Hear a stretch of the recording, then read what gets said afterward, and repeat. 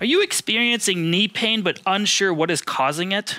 That's right. So today we're going to cover 10 different diagnoses. They're all common knee pains, and you'll be able to actually get a better feel for what it is and then find out how to treat it.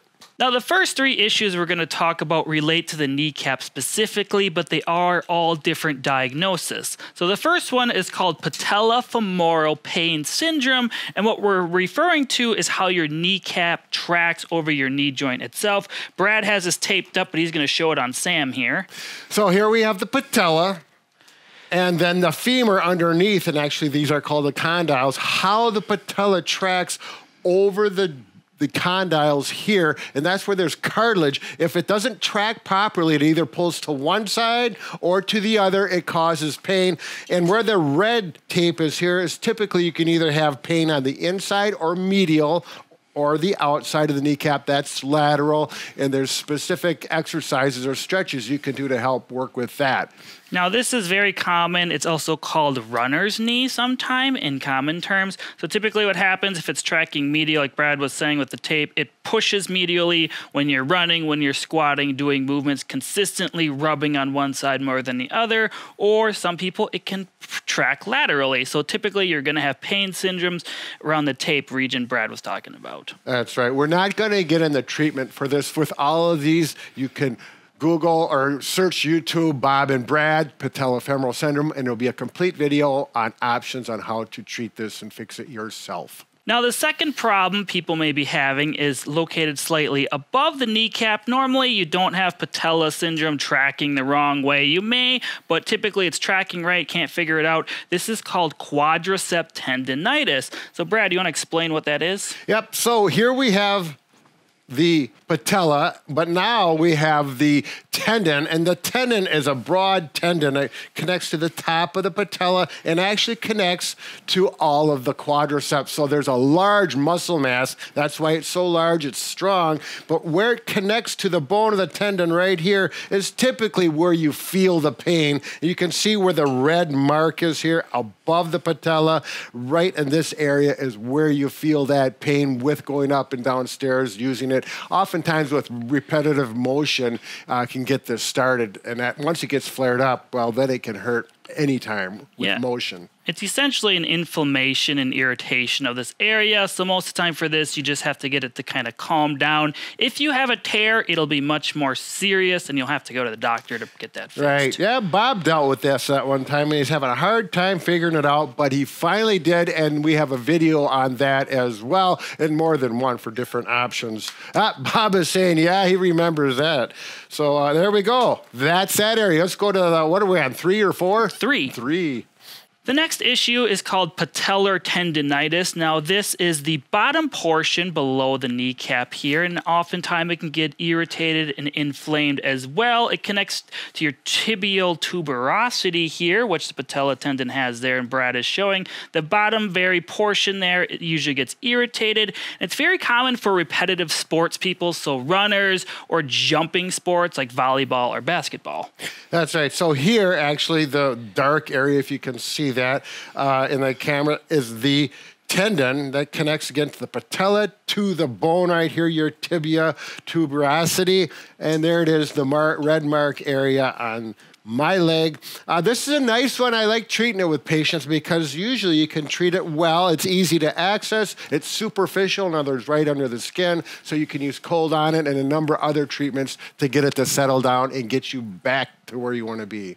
Now, the fourth condition is called Osgood Schlatter Disease. Now, it is a similar pain area to what we just talked about, except for this is common between adolescents, between the age of 9 and 16, and it's usually caused by growing too fast, too quickly.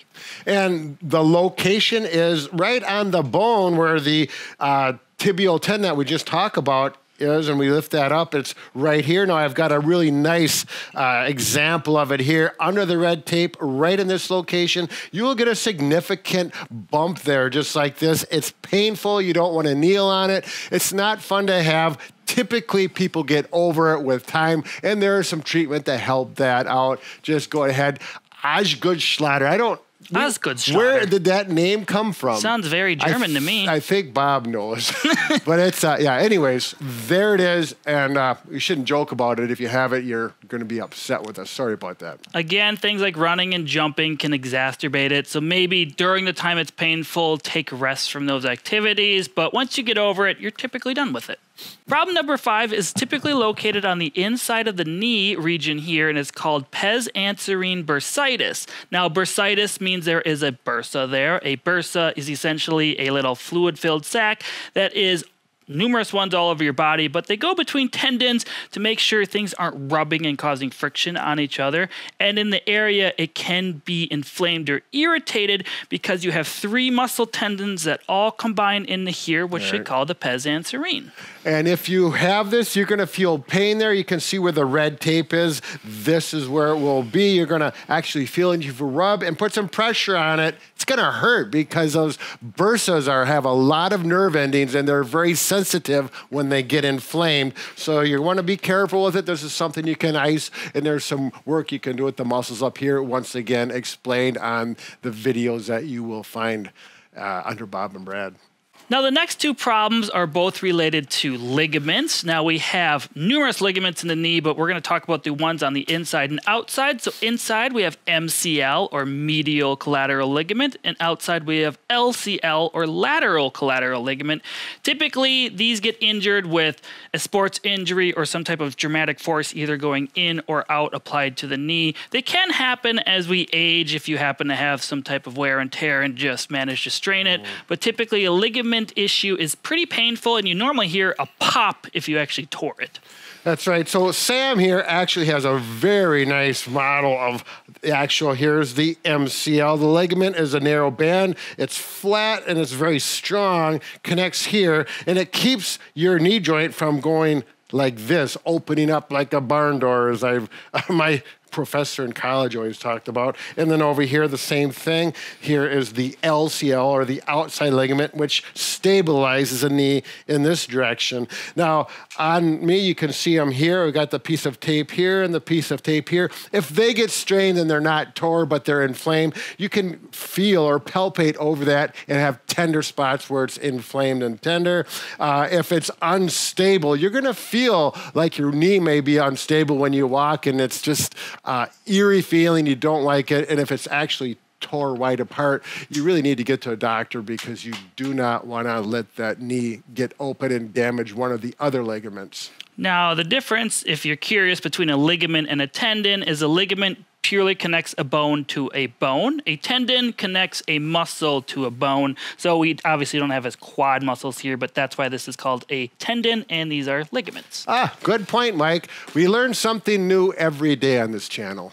Okay, for number 8 and 9, we're going to combine them again, and this has to do with your joint line and your meniscus. Now, to find your actual joint line, you will find kind of some bony prominences around it, and your kneecap kind of in the center. Brad has it outlined nicely on his knee, but you'll feel a little groove in between all of that. That is where your joint line actually is. To test if you're having some pain in this area, most of the time once you bend your knee more to 90 degrees and start pushing or palpating, that's when you will feel the pain come about. That's right. Now, meniscus has been always a challenge to me to describe it to patients, although I did not have Sam here. So if we open up the knee and we look at it, you can see the green line. That's actually the meniscus. It's a cartilage tissue, and it stabilizes the knee. You can see it forms cups, and the condyles of the femur fits in there, and you have a nice stable joint as a result. Thanks, Tanner. Looking at the wrong camera. So there we go. That's the meniscus. They're shaped like horseshoes, and they have medial and lateral, all kinds of medical names we do not need to know about. But Mike did a nice job. I put green lines where, when I had meniscus problems, the surgeon would just go in there and he would push deep in the joint line looking for tenderness. The other key thing with meniscus, if you have a rip or a tear or a fold in a meniscus, which is common, your knee has a tendency to lock up oftentimes going up and down stairs. It's painful when it locks, and usually if you wiggle it around a little bit and move it, the fold or the tear will go back into place, and then it's okay just like that. That's probably a meniscus problem. You need to see a doctor, a therapist to get good tests done. It's kind of hard to do meniscus tests as a layperson. Now, if you're not experiencing any catching or locking, another issue you may have is just some arthritis developing in your knee joint itself. So that's a little different, but again, that would be pretty painful in your joint line region. That darned arthritis. Now, the last problem area we're going to talk about is the back of the knee. There can be numerous issues going on, so we're actually going to discuss 3 common issues that may be happening here. The first one is you may actually have a hamstring strain or possibly a tear. You have 3 hamstring muscles. They run from your ischial tuberosity down to the inside and outside of your knees. You have 1 that runs outside, and you have 2 that run inside. So if you're experiencing pain on the outside, it might be your biceps femoris hamstring. If on the inside, it's either your semimembranosus or tendinosus hamstring muscles. There you go. So I have the line representing, or right over the tendon of this muscle and the 2 here. If those tendons are strained or slightly tore, they can be painful. Hopefully you don't rupture one, because then you're going to have a gap there, and the muscle belly of the muscle will actually ball up in here. If that's a problem, you really need to see the doctor and get that taken care of. So there you go. We also have the Popliteus muscle, which is a small little muscle that is just in this area. And it's really important for the mechanics of your knee, particularly when you're walking, and actually does a slight rotation so the mechanics work well with your knee, and your knee lasts for a long time. It's painful. It can tighten up, and simply a massage. Oh, we don't want to get into the treatment yet, but we'll talk about it. You can massage that area, and sometimes that's enough to loosen that muscle up, get it back to normal. Mike, go ahead. I'm taking the show again. Yeah, the Popliteus actually runs diagonally across both bones, so that's why it's good to focus on not straightening your knee as much when you have problems there. Now, the last issue people have is pretty obvious. It's called a Baker's cyst, or a popliteal cyst is the more medical term for it.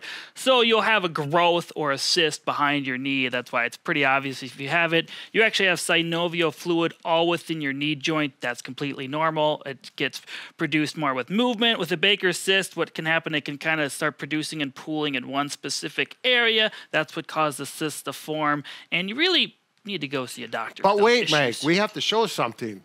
Cut.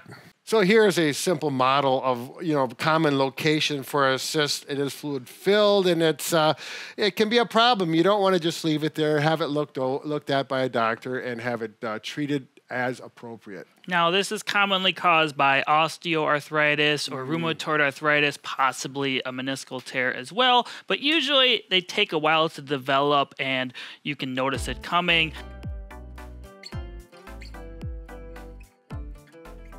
Today's product is a D5 Pro Massage Gun by Bob and Brad. We're just launched this, and it's an excellent product. We're going to go through all the details in just 1 second. It is a very powerful massager with a 55-pound stall force. That's right. It also has the latest in battery technology, so they last longer and they charge up faster. Yes, they are rechargeable. Simply plug in on the bottom here, plug it into the wall. It comes with a cord in there, and just let it charge up. And the ergonomic handle and the way it is shaped, you can get to your back, over the shoulder, and those traps easier. Also back on the hamstrings, those awkward places. It also comes with 5 massage heads. Simply pull them off to change them out. That's right. It does come with the air massage, or the air head, which is really important when you have a gun this powerful, so that you don't overdo it, as well as the other ones that when you really want to get in deep. I like this one as well. It's rounded. It's kind of an in-between head. And it also has 4 different massage modes. Basically, it just changes the speed at which the massage head is moving when you